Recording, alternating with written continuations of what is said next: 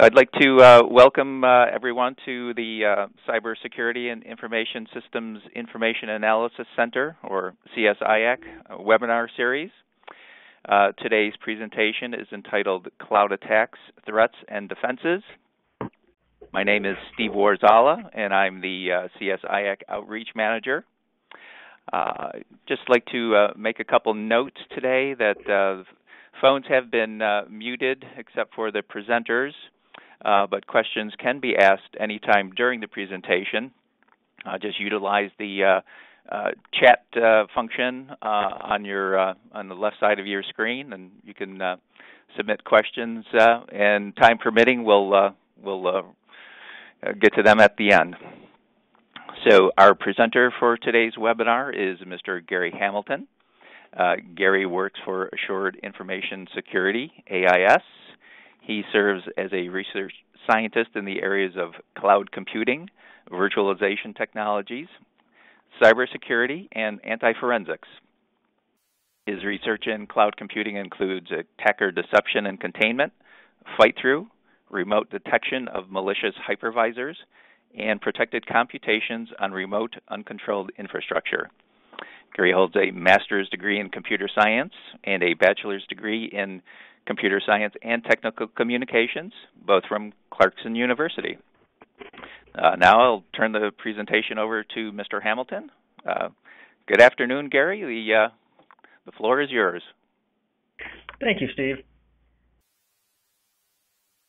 And so our presentation today is Cloud Attacks, Threats, and Defenses. We'll cover a brief overview of cloud computing, and we'll address the architectures behind cloud computing, and we'll also take a look at attack vectors for cloud infrastructure. And finally, the last thing we'll conclude with is an overview of some recent developments in defenses.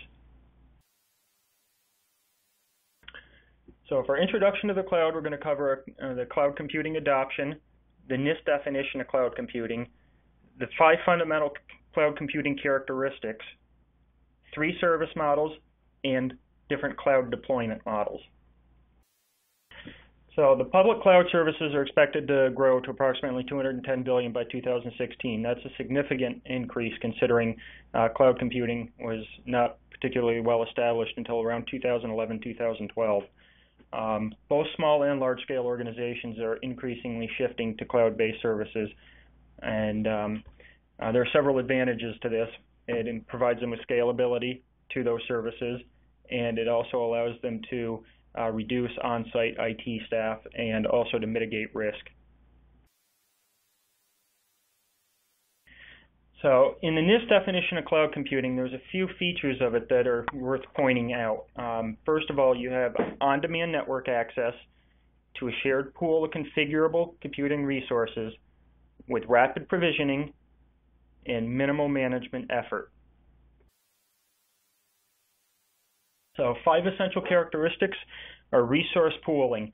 So in resource pooling, multiple customers will share provider resources.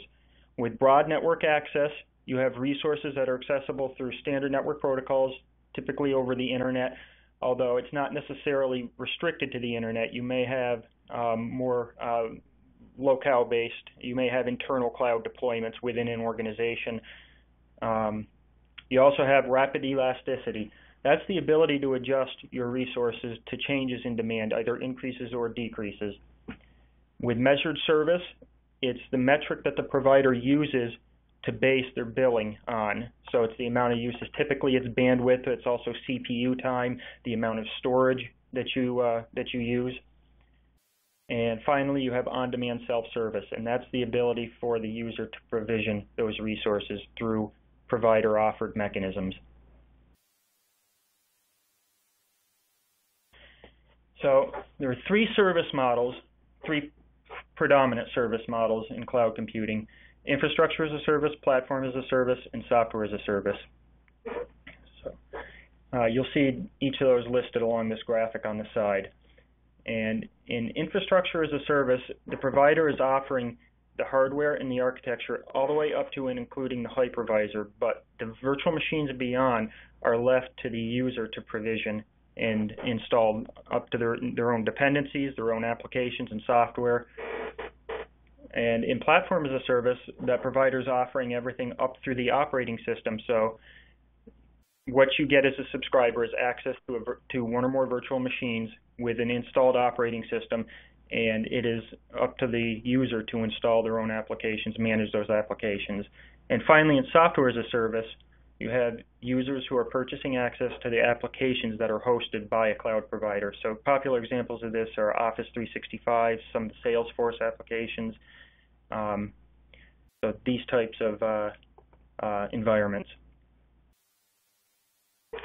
So we've got the different types of provisioning models. Now we've got cloud deployment. So cloud deployment references how an organization utilizes the cloud.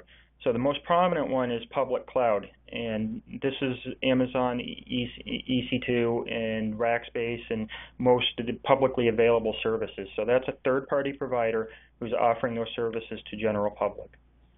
Next, you have a private cloud. So a private cloud is when an organization deploys a cloud environment for their own internal uses. And this enables that organization to maintain strict control over the data and applications code and access to those applications.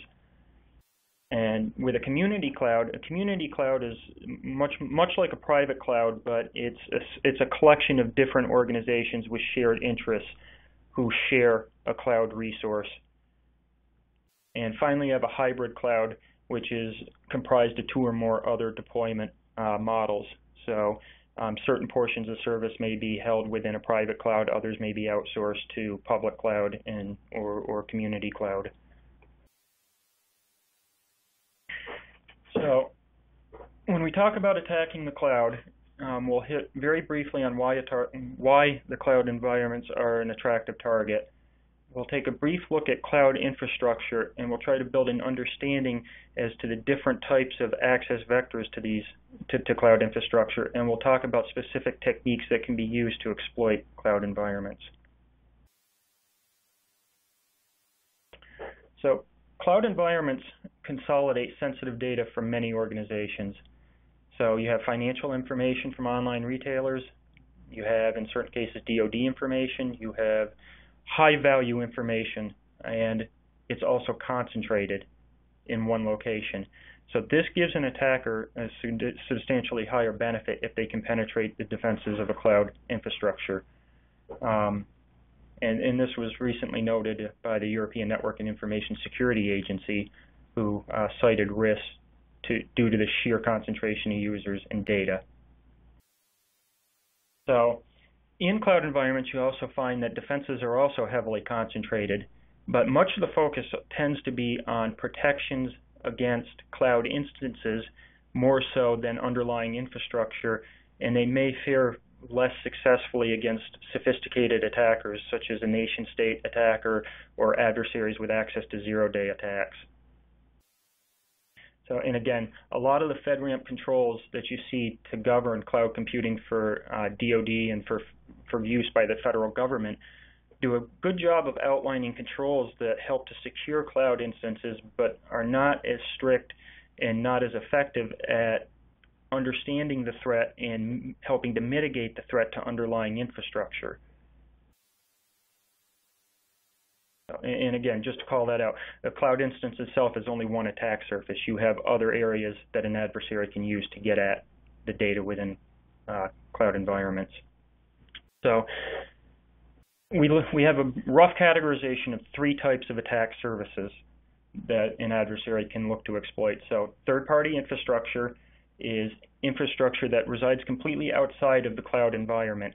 It's the network infrastructure, the internet network infrastructure, it's local area network infrastructure, it's the clients that attach to a cloud environment who communicate with that environment either to administer that environment or simply to use the applications residing in a cloud instance.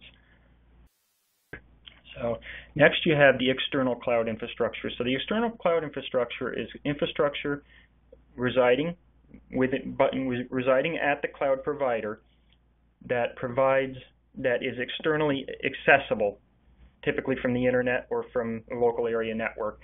So good examples of this are schedulers or different firewalls that are in place, as well as the cloud instances themselves. And third and finally is the internal cloud infrastructure itself.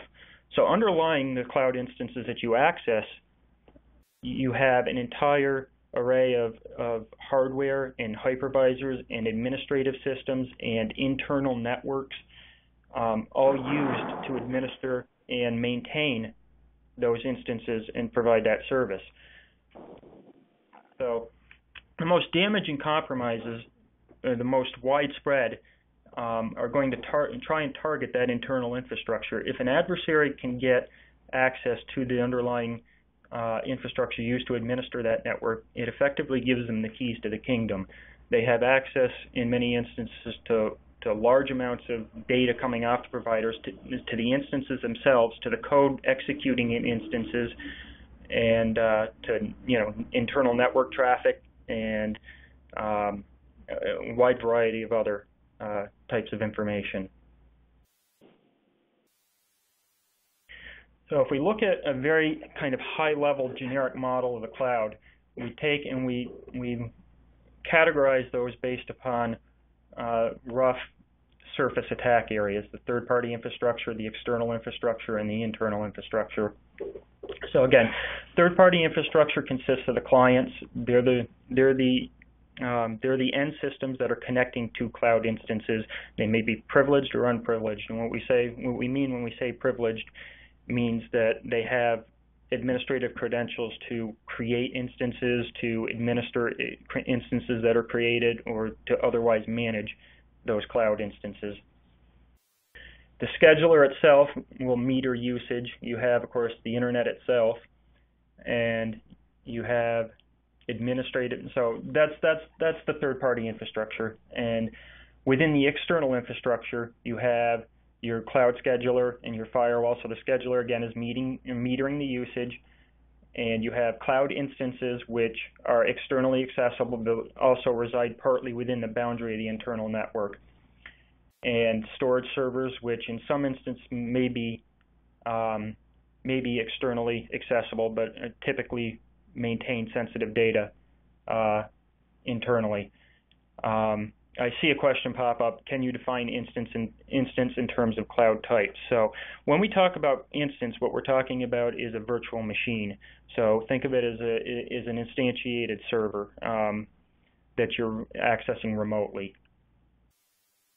So finally, within the internal infrastructure, you have really the bottom two-thirds of this graphic, where you have cloud instances themselves, which are hosted on hardware.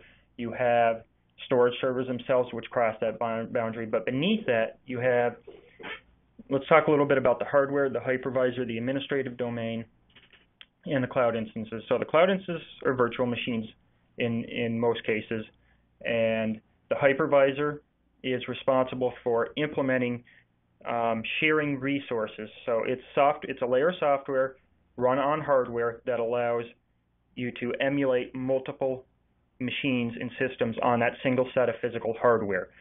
So those cloud instances are emulated systems within a single set of physical hardware. The administrative domain is nothing more than a privileged instance, a virtual machine. It has tools within that environment for administering, creating cloud instances, for suspending, for migrating cloud instances to other physical systems, and for gaining access to those instances, and for also converting all of the input and output from cloud instances to actual physical device outputs. So you also have the internal network residing within the internal infrastructure. So that internal network is simply used for cross communications between multiple physical systems used to administer the cloud environment. So the administrative systems use that internal network to deploy and to otherwise manage from the cloud provider side.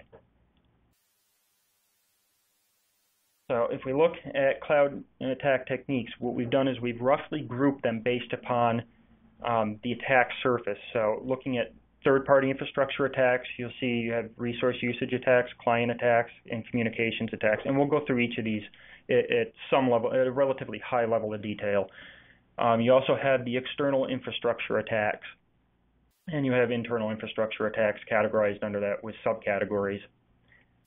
So those in red are specific examples of attacks, and these are just rough subcategories. So under the class of third-party infrastructure attacks, so roughly speaking, they are compromises of systems used to access cloud infrastructure. So they do not directly compromise the cloud infrastructure itself, but they may involve authorized use of cloud instances to gain access to data or to manipulate the environment. So most of these techniques are simple, regular, traditional attack techniques that you see, like distributed denial of service attacks, resource usage attacks that exploit a vulnerability in an algorithm. So specific examples, so under resource usage attacks, so the effect that resource usage attacks have is to create a denial of service effect against it. So it's using a system with access at some level to a cloud instance to create a scenario where access and service to other users is severed. So a couple examples are just traffic flooding, which tends to not perform particularly well against cloud instances just because of this inherent scalability. But you have other weaknesses in applications that you can use to trigger an algorithmic edge case that causes an exponential or polynomial space execution time requirement. So you have a flaw in an algorithm where it works very well in most cases, but if you give it a specific input, it requires an enormous amount of memory or an enormous amount of processing time in order to complete that request.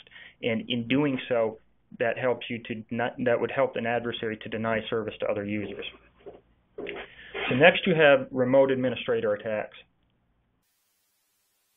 So users of administrators of cloud instances are accessing that cloud to deploy their applications and to configure instances and to perform other administrative tasks. Well, attackers can access these instances through the compromised systems used to administer those environments. So a very basic technique. Next, you have communication attacks. So communication attacks rely on intercepting communications to extract sensitive information or assume control of sessions. So most cloud environments are relatively resilient to this since they typically use public key infrastructure and strong encryption to prevent these types of attacks. So next you have external cloud infrastructure attacks. So these are the attacks that target your externally exposed cloud infrastructure. So that includes your cloud instances, any schedulers, IDS, IPS, firewalls, and any externally accessible databases if present. So when most people talk about attacks against cloud computing, they're focusing on these types of attacks. So the most common techniques rely on traditional exploits. So you're looking at ideally in the eyes of an attacker, a zero-day exploit, traditional buffer overflow attacks, IDS IPS evasions, but provider protections are heavily focused on protecting cloud instances, and because of this, these attacks are better mitigated oftentimes than if an organization deployed their own software in their own environment. So cloud providers do a reasonably good job at mitigating these attacks.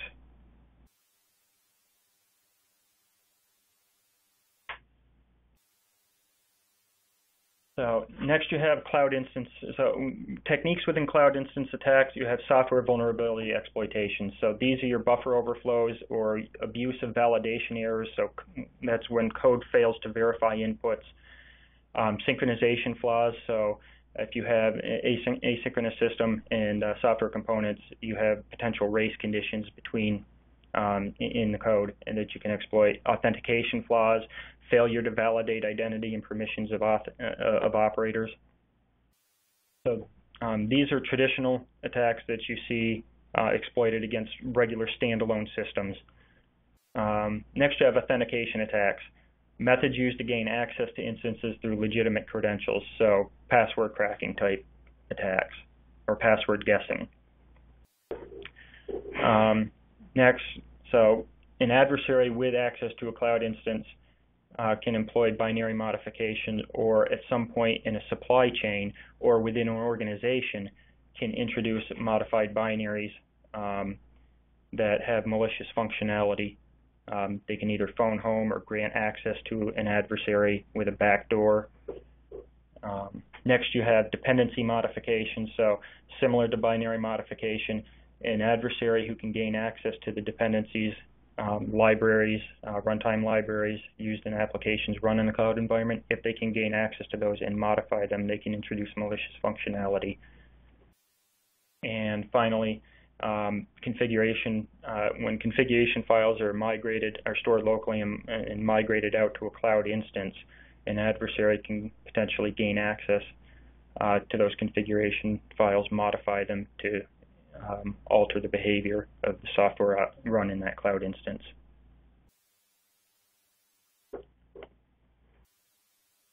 So next you have cloud scheduler attacks. So these rely on weaknesses in that scheduler's implementation. So the scheduler is heavily dependent on distributing service to cloud instances, to managing and balancing traffic to different cloud instances, and to actually helping to determine which software, which hardware platform in which location is best to create an instance. So co-location attack is the primary technique that's been demonstrated, that's been successfully demonstrated against cloud infrastructure.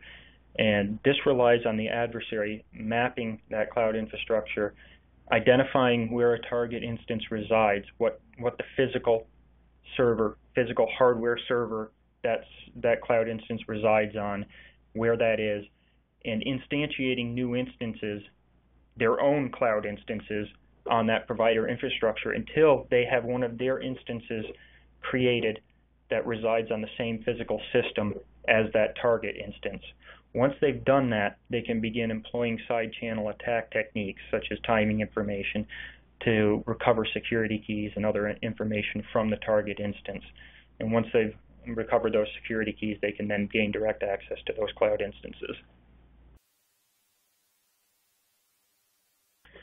So next we come to internal infrastructure attacks. So internal infrastructure attacks are typically much more difficult to execute, since it's generally expected that the network used within the internal infrastructure is air-gapped. So it's that private administrative network.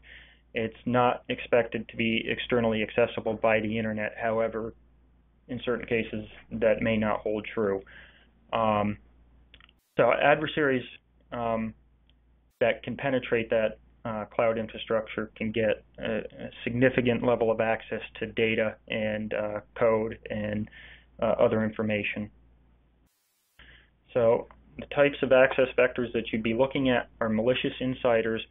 Not only do you have to address malicious insiders within the organization using the cloud, but you have to deal with malicious insiders within that within a third-party cloud provider.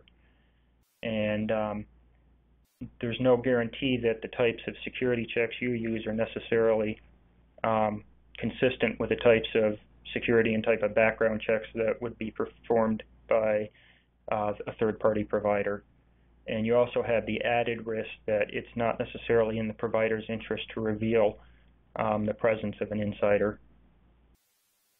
You have supply chain attacks. So supply chain attacks focus on introducing malware into either the hardware itself or into the software of systems that are being deployed to cloud infrastructure, to cloud providers. And we'll get into a little bit more detail on specific techniques.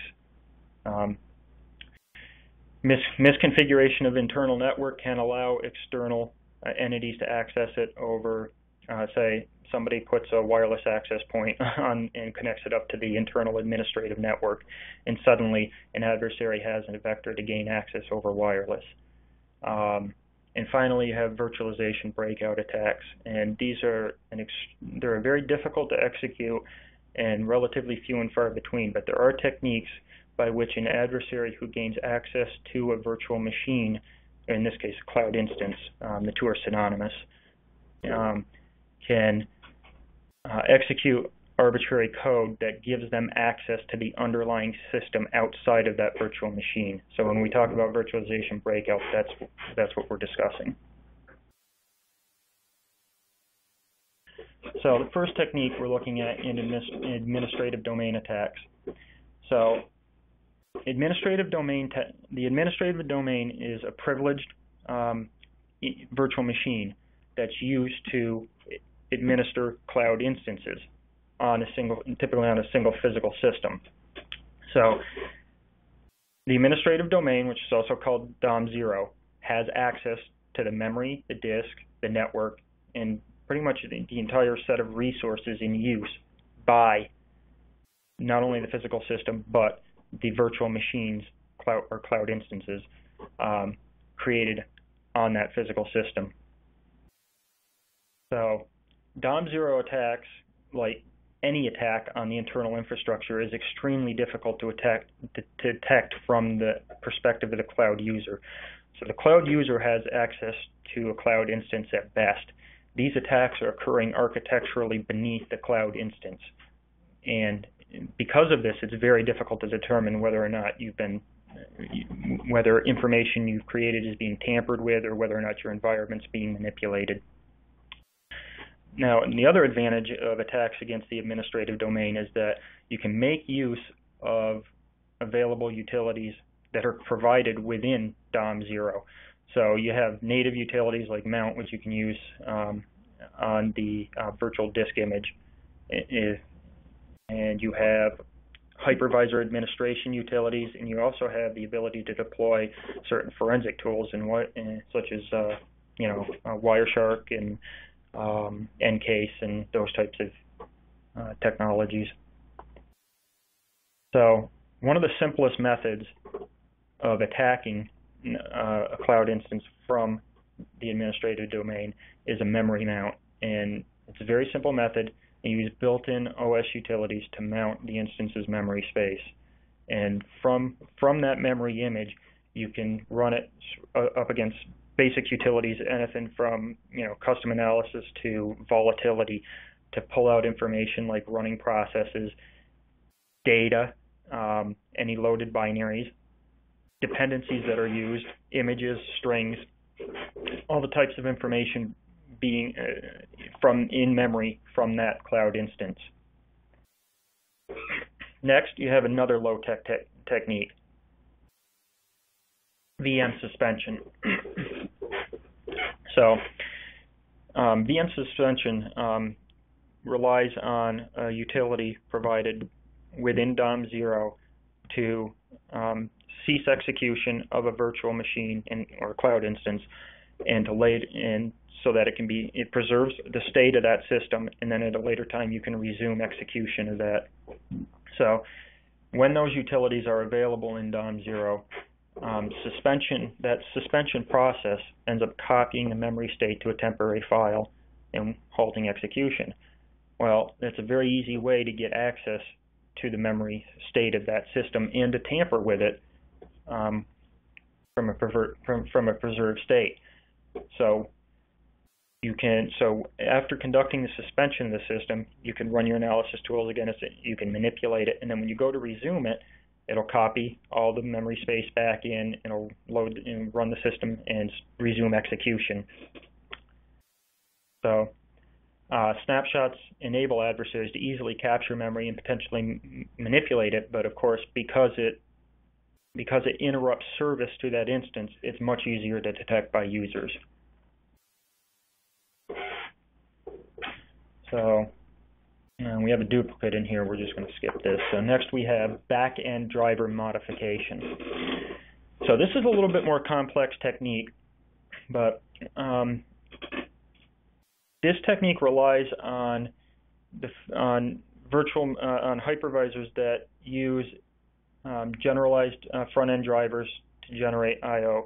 So what that means is when you have a cloud instance, the cloud instance itself does not have access to real devices, physical devices like a disk or to a network. So what they do is they effectively so the hypervisor presents a generic device for each of those to that cloud instance, and the disk and network all use that driver to write I/O. When that I/O occurs, that I/O is written to a shared page in memory, and the hypervisor intercepts that front-end I/O, and DOM0 pulls from that shared memory page and then converts that I/O to the I/O for the real physical devices, so for the real network interface card or for the real hard drive. So the technique involves modifying that back-end driver that's used to convert the generic I/O to real I/O. And when you do that, the modifications to that allow you to get, so for a hard drive, it allows you to get block IDs and data being written to a hard drive. It also gives you raw network data. And what you can do with that data is you can then map that, and then you can tell what files are being accessed or written to and modified. And you can intercept all of that seamlessly. And because it's done, again, in DOM0, it's undetectable from the standpoint, it's practically undetectable from the standpoint of the cloud instance. So next you have network intercept. Now network intercept is another low complexity attack technique. So just like with hard drive I/O and with network I/O, the network that the cloud instance uses is a generic, it's a generic representation of the network. So what you can do is once you've accessed and you've pulled access to that I/O, you can sit in the middle of that traffic stream between that virtual instance and the real network, and you can monitor all the data passing between those two. So the basic technique itself does not work as well when you have encryption involved. However, monitoring of the virtual machine can can allow you to decrypt those messages. So next you have VM firmware rootkits. So most virtualization implementations rely on a simplified firmware BIOS to handle boot of the virtual machine. So in the case of VMware Workstation, it's a variant of a Phoenix BIOS, which VMware Server itself is more commonly used in cloud computing. But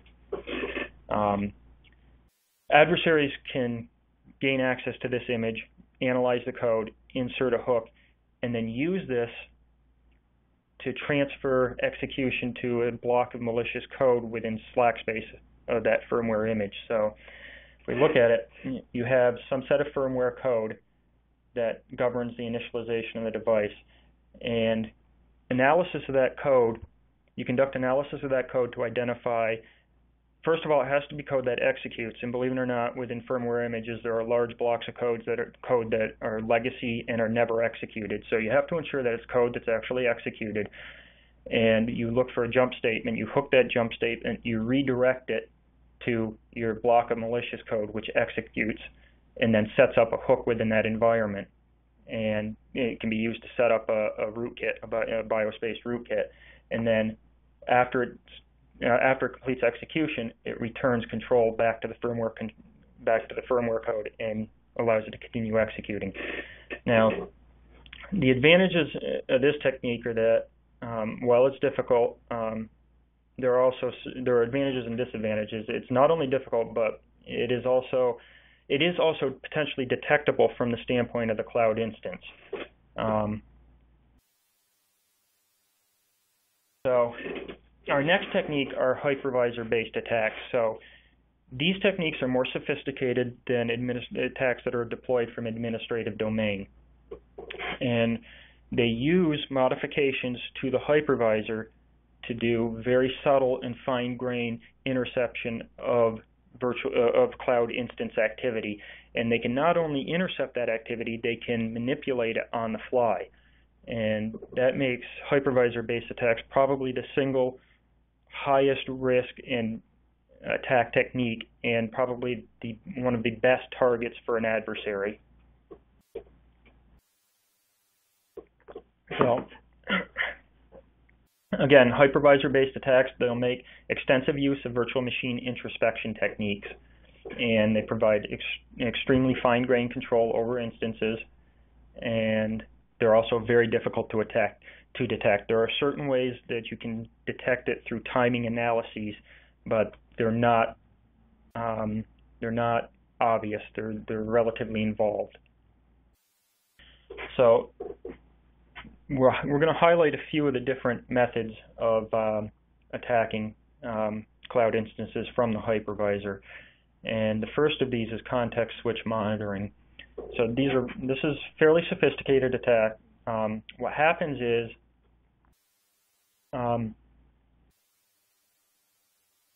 so the processor, the virtual processor's control register 3, CR3 value, is mapped to the page directory base for that process. And when a context switch occurs on that processor, the value of CR3 has to be remapped to the page directory base for the new process that's being swapped in. So each time a context switch occurs on a system, you're swapping in a new process, CR3 changes to that new page directory base.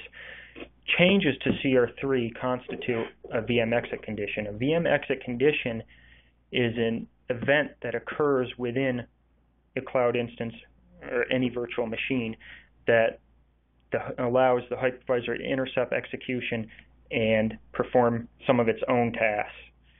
And this can be used to figure out what processes are executing and what the process ID is and what the process name is. And it allows adversaries to monitor specific process execution and to also exclude other processes from analysis. And that's extremely important when you're trying to do analysis of a cloud instance, because you have so many processes executing that when you try to do these types of fine-grained on-the-fly modifications and analyses, it becomes very overwhelming quickly, and it'll bring the system basically to a halt.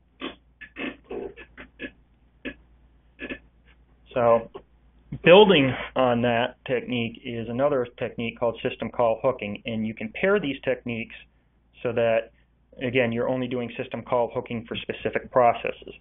And this is another very high complexity attack technique. And what the technique does is the hypervisor is modified to intercept execution each time a process executes a system call. So it involves loading the register value with a bad address, so that when a system call, when sysenter is executed, it attempts to execute at a bad address, and that causes a page fault, which constitutes a VM exit condition. The hypervisor can intercept that and use reverse the stack, pull arguments off the stack, and figure out the system call ID and map that back to figure out what system call is being executed, what the arguments to that system call are, and it can also modify those arguments, reconstitute, rebuild the stack, and then resume execution with modified arguments that change the behavior of what that code was intended to do.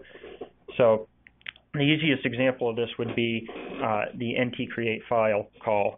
So if an application is attempting to open up a file, when it executes ntcreate file opens a file handle, and you can trap that execution, and you can change the arguments on that and seamlessly redirect that user to another file with no ability for them to detect it. So again, it's extremely difficult to detect these attacks. You can do it with certain types of timing analyses, but the timing analyses are not obvious. So the next technique is address hooking. So address hooking is a technique that you can use if you know the location of certain data structures within memory that you want to monitor or manipulate. And what you can do is you use the hypervisor to intercept accesses to those addresses, and then you can monitor changes to those, you can manipulate those changes, or you can mask those changes. So, for example, if you had certain data within the cloud instance that you say you were protecting a more basic rootkit within a cloud instance, and the cloud user was trying to analyze memory, you could intercept accesses to the memory space of that rootkit and then mask that and provide any kind of data you wanted that masked the presence of a rootkit. The next technique is single stepping. So this is a little bit simpler than address hooking and system call hooking. This is a technique that you can use to monitor execution of a process on an instruction by instruction basis. And the basic technique involves it enables you to handle dynamic analysis of software and analyzing some of the low-level code behavior and operations on data. This is very useful for an adversary that's attempting to perform reverse engineering of software, but it's also very slow and benefits heavily from optimizations.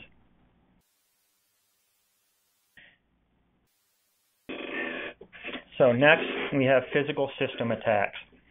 So physical system attacks are attacks that an adversary deploys against the hardware and the firmware of the physical systems that are used within a cloud provider. So this is the physical hardware used to host hypervisors and cloud instances in the administrative domains. And this is essentially the lowest architectural level an adversary can hope to get to. These are very similar actually to existing risks in non-cloud architectures. You'll see that there's a move towards migrating and purchasing hardware from trusted foundries. Those are foundries that are sourced within a specific country, and they're generally expected to be free from certain types of supply chain attacks. The first method is simply malicious hardware, and that is actually introducing additional hardware to a board that integrates malicious functionality. And this is, again, it's supply chain, or it's a malicious insider that takes a modified board and introduces it to and replaces a device in the cloud architecture to introduce it. These are extremely difficult to detect, and one of the more prominent examples of this was an earlier attack that was executed in Europe against chip and pin systems. So these are the systems used to process credit and debit card transactions, and these specific systems had additional hardware that collected card details, including pins, and relayed those to attackers over cellular networks. And those attackers then cloned cards and used those cards.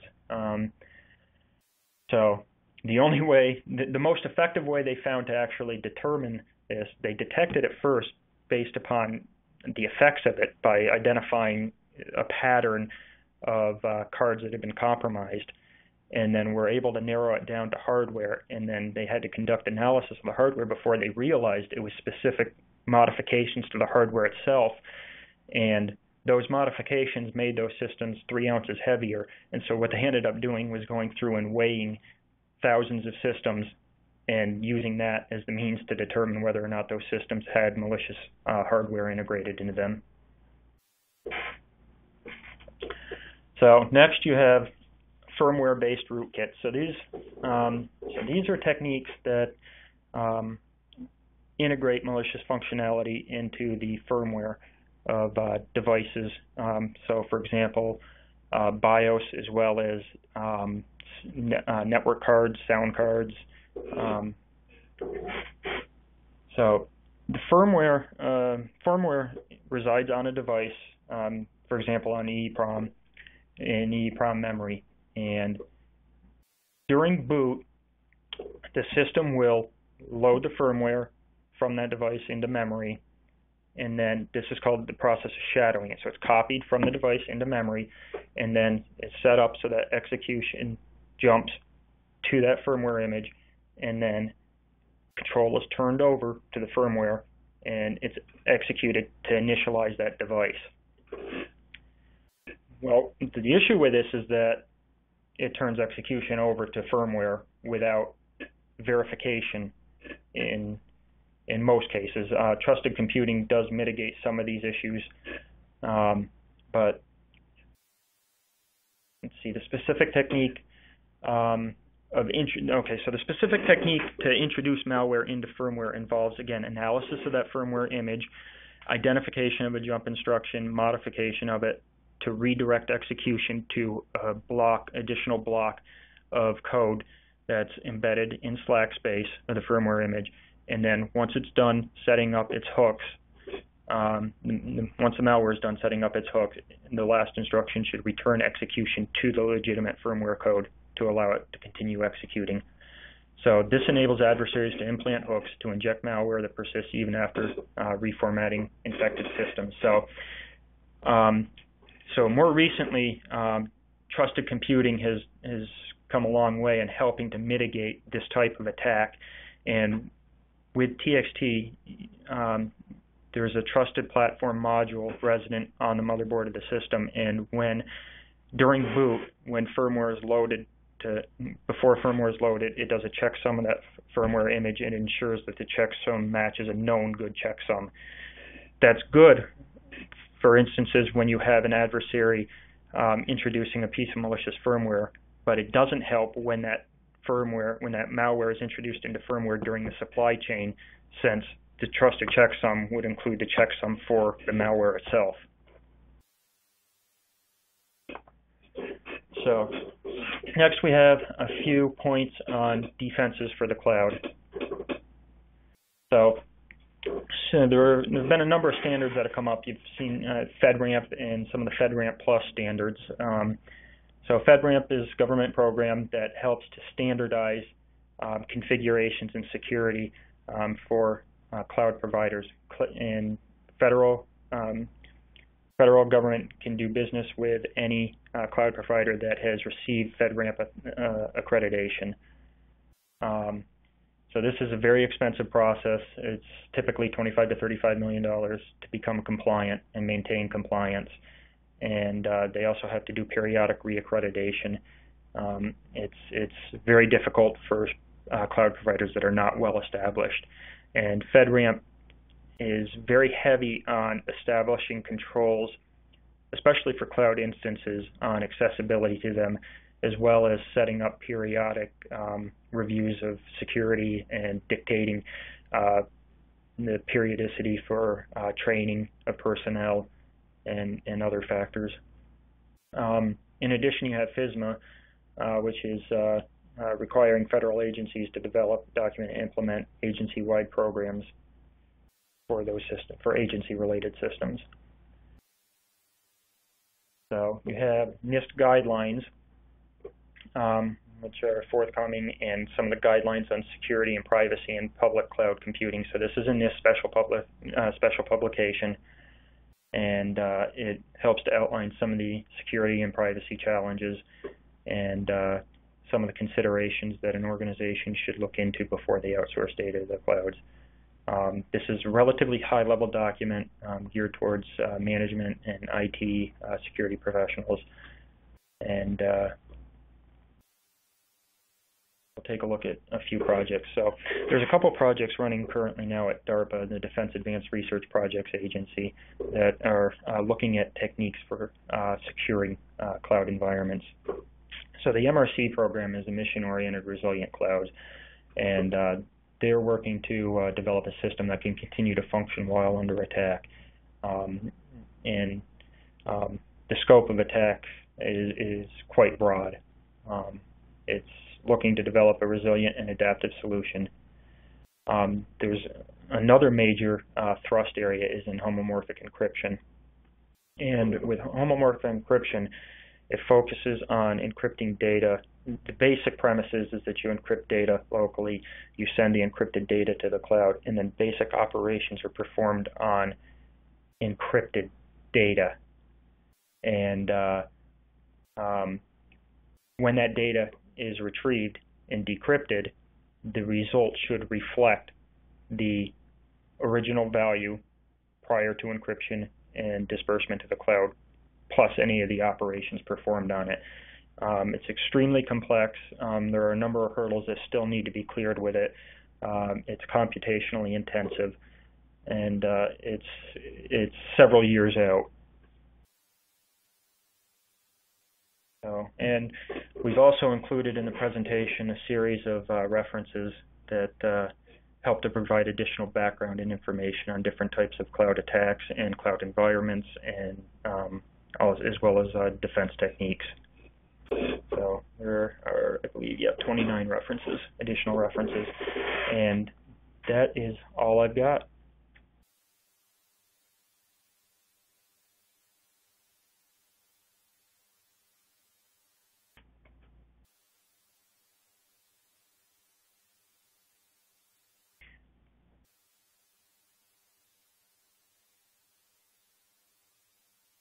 Steve?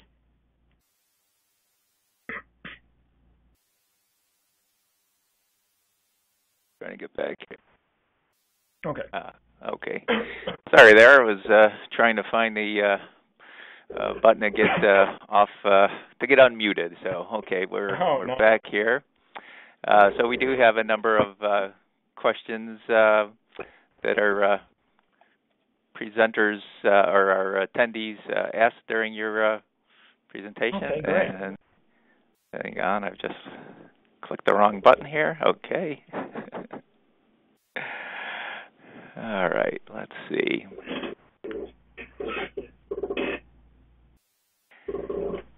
Okay, so we have a question. One of the questions had to do with your the definitions, asking if they were NIST-based definitions of the systems you were talking about. So the systems we're talking about are based on a genericized architecture. The issue you have is that the actual implementation at a provider can be fairly divergent from that. So what we try to do is create just a very basic model that gives you some of the high points of systems that you can expect to find. And the difficulty with that is that in some cases those systems may or may not be present depending on the complexity of that cloud implementation. The easiest example is that it's not technically required that you have virtualization in a cloud environment. However, it's almost universally found in practicality simply because the technical hurdles of hosting and handling these on handling rapid provisioning and recovery and migration with physical systems are so difficult. So it's just a very generic description based upon the research and development that we've done with defenses and exploitation techniques in cloud environments. Okay, thank you for answering that question. So one of our other attendees, they noted that they've heard that the key security issues tend to be mostly in the hypervisor and orchestration software. I believe you covered several slides on the hypervisor, so that definitely seems to be a key area. How about the orchestration software aspect? So exactly. So the orchestration software is very much. So there's a couple different. Well, there's really three parts of orchestration software. You have the kind of front end pieces that the user themselves are going to use to deploy cloud instances, but really what we're talking about are the utilities that reside within the administrative domain in that cloud infrastructure, which are privileged and have access to those cloud instances. And beyond that, you also have any other administrative utilities that the cloud provider develops and deploys within their own internal networks to do that. And that's exactly the case, that the biggest threat, and by far, is subversion of that internal attack surface area. The area that's not exposed is actually the softest area because it gives you the broadest level of access to data and computation that's occurring within cloud environments. So that covers that administrative domain, those utilities used to deploy cloud instances, as well as the hypervisor itself, the underlying physical systems, the internal network, and those administrative systems and utilities that are used to handle internal balancing and administration. Okay, thank you. Okay, our next question has to do with the announcement of the machine.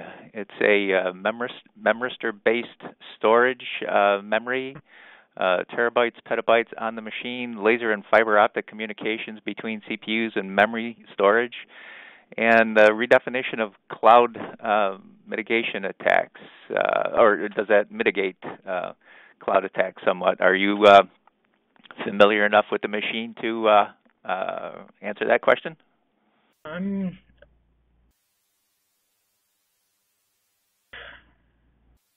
Let me look into that a little bit more and get back to you. I'll see if there's specific implications. My first instinct is that there's not a significant impact, but I'll look into it a little bit more and get back.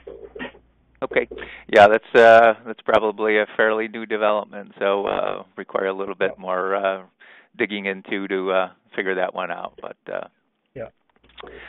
Okay, our next question: if you're writing a TRADOC-like requirements document, what key point do you recommend to include in such a document?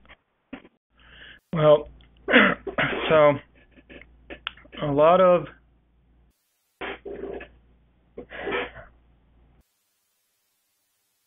That's a good question. So a lot of the issues that you're dealing with when you're addressing trade-offs between outsourcing information and computation to cloud environments, you need to look at existing risk mitigation plans and strategies within your own organization. And many organizations are entrusting data to cloud environments without necessarily a full understanding of what the threats are to that environment, and conducting that kind of risk analysis and understanding what the potential attack vectors are and what the impact of an attack against your infrastructure and your data within the cloud is essential to establishing metrics for your risk and determining whether or not migration of services to the cloud is reasonable.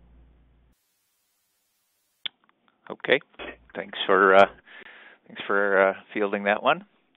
So next question has to do with the various standards that you mentioned, and the question is whether they apply to DoD contractors. Are DoD contractors required to utilize utilize FedRAMP certified providers for these activities? Not currently. So FedRAMP is for federal government only, and actually beyond FedRAMP you have the FedRAMP Plus type requirements, which are an additional layer beyond FedRAMP. So FedRAMP is treated as a base layer. Any federal organization outsourcing cloud services, outsourcing services and data to the cloud have to meet FedRAMP. But beyond that, you have organization-specific ones. So DISA took up at some point head of DoD-related cloud standards. So it's FedRAMP plus DISA requirements. And those do not apply to private organizations. What you can do is your best bet at ensuring some level of security is to try and draw from FedRAMP requirements, and during negotiations with a cloud provider, trying to ensure that at least a minimum set of requirements that you've defined are enforced. But there is no applicability currently to commercial sector and private sector. Okay. Thanks for answering that. Let's see. I think that's. I think we've gone through the list of questions that we received from our attendees.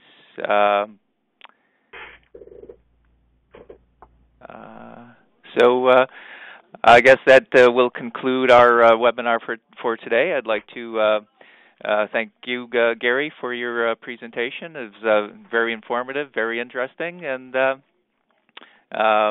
we appreciate you sharing this information with us. Thank you, Stephen. Thank you all for attending. Okay, everybody, have a good day. Bye-bye.